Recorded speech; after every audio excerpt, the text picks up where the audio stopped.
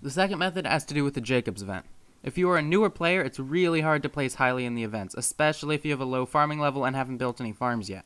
However, even if you don't place bronze, you can still make an easy 30 to 40k from each event. First, just get a good idea of when each event is. They're every hour, so that shouldn't be too hard. Then, whenever an event starts, go to Jacob and check out what the 3 crops are in the event. Then, just go and farm 100 of that crop. Every crop can either be farmed in the hub or the mushroom desert, and getting 100 only takes like 30 seconds. Then, after the event ends, go to Jacob and collect your participation award, which is 1 Jacob's ticket. 30k in 30 seconds is pretty good, even if you can only do it once an hour.